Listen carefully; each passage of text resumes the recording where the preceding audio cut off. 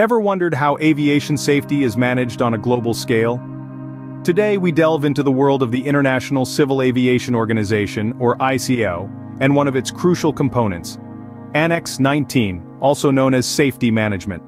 In 2013, the ICAO Council adopted Annex 19, marking a significant shift in aviation safety philosophy.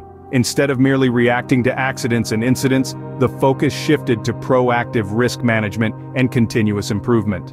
One of the key aspects of Annex 19 is the Safety Management System, or SMS for short.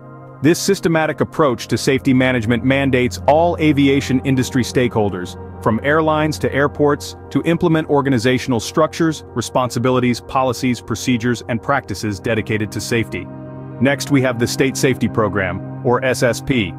ICAO requires each member state to establish an SSP, providing the framework for safety management within that state. This includes safety oversight, safety data collection and analysis, safety promotion, and the setting of safety objectives and performance targets.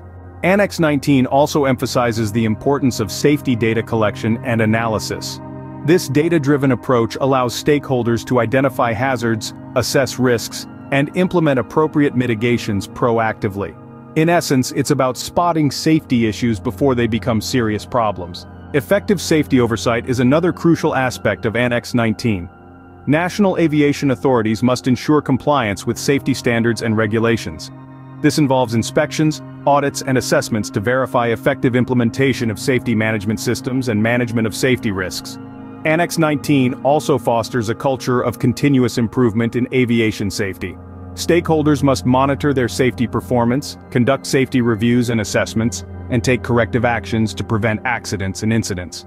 Last but not least, Annex 19 emphasizes a collaborative approach. It encourages cooperation among aviation stakeholders at both national and international levels to address common safety challenges and share best practices. In conclusion, ICAO Annex 19 offers a comprehensive and proactive approach to aviation safety management.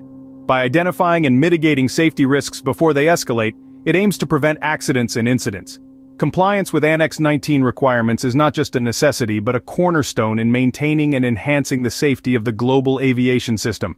Remember, in the world of aviation, safety always comes first.